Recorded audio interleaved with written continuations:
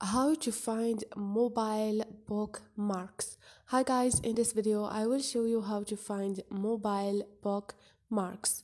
It's so easy and quick, so let's start. First thing, go to your Google Chrome, and now all you need to do is click on those 3 points up there and click on bookmarks. And here you're gonna find reading list and you're gonna find mobile bookmarks, and here pages that you bookmark appear here, and this is it. You're gonna find all the pages that you bookmarks appear here in this list, and this is it, guys. I hope this video was helpful to you, and if you like this video, don't forget to subscribe and also don't forget to like.